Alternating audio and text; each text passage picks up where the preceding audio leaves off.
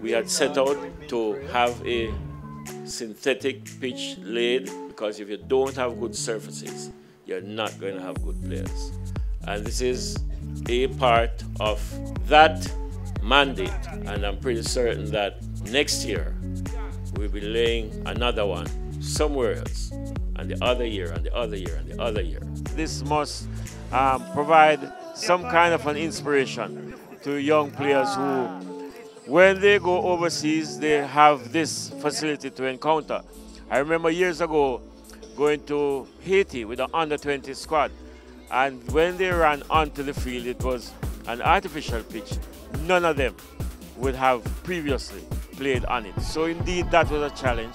That will not happen ever again, because here we now have a facility, a synthetic pitch that we can use to actually train our youngsters.